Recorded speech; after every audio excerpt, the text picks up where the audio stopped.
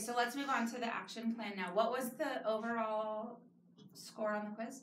94.2. Wow, nice job. That's great. So will you do whole class modeling? Like what's your action plan to address the issue?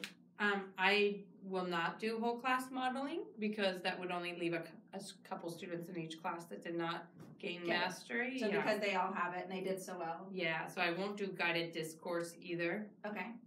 So how will you ensure that the few students who missed it get that gap closed? And because there's so few in each class, looking at my 2 blocks, I'm not going to pull an intervention yet. I think we'll add it into the spiral, and I'll just make sure I'm monitoring those couple students who missed this on the quiz. And in instructional and design, I think I'll go into my spiral and add a note that I need to make sure that I'm representing improper fractions. Okay. I wonder, too, if the fact that they were all correct tripped them up. So maybe putting a note in about that it's okay. Sometimes they're all correct. Right, and I can start adding that into my Socrative too. Right.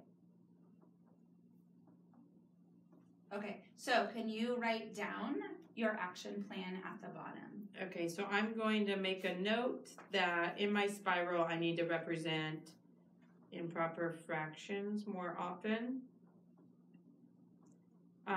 I'm going to, in my instructional design, You'll put the note in, or add your note. Yeah, and then possibly in my Socratives. You'll have a question every now and then where all are correct. And then I would also note down to talk with your SGI and make sure she has the same strategies and expecting the same thing that you are when they go there.